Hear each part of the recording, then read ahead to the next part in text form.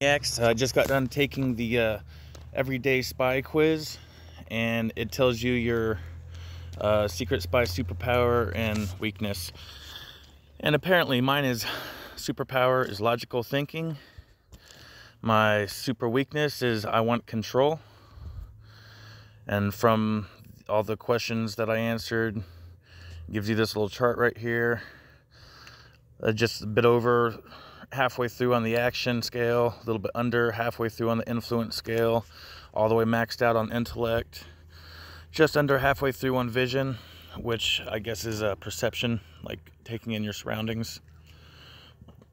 Top secret for my eyes only. I'm sharing with y'all. Intel analysts like you have the incredible ability to keep cool and think clearly when disaster strikes. You know you are smart, you never doubt your decisions, and your closest friends and families always ask for your thoughts and opinions.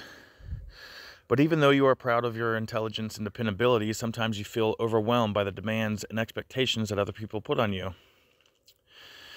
I wouldn't use the word overwhelmed. I would use the word fuck off. You always want to be in control.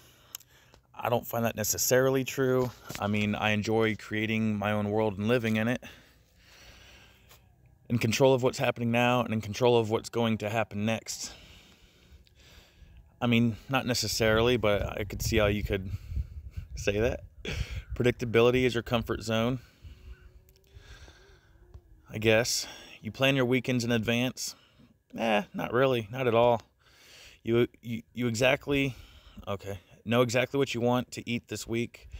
Not really, like, just whatever, man. I just want to eat something, like, I don't even give a fuck.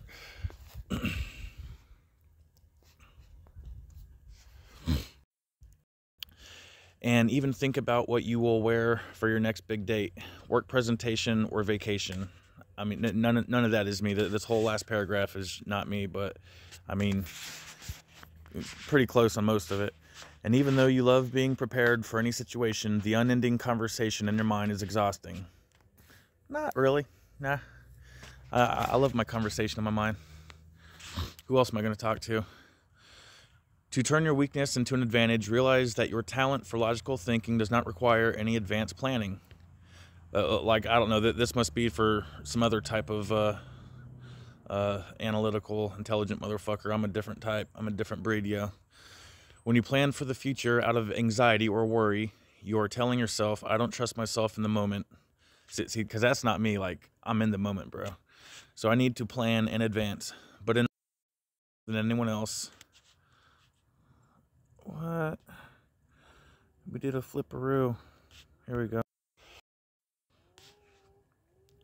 When you let go of the need to plan and instead rely on your talent to react effectively in any situation, you give yourself all the advantage of both predictability and flexibility.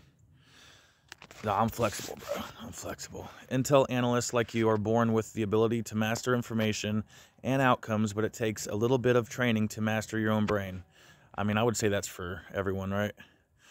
So anyway, I mean, there was only maybe 30 questions or so. It only took less than 10 minutes to fill them out because I'm not one of those where I got to sit there and think real hard on each one. I just look at what's presented to me, and I know right off the bat which one's me, but I know myself more than a lot of people do. Anyway, so I was just giving a little insight into Dane. I found that test interesting. I plan on taking the personality test and shit, and I will share that with y'all too. So anyway, dark light out. Thanks for rolling with me, y'all. Appreciate it.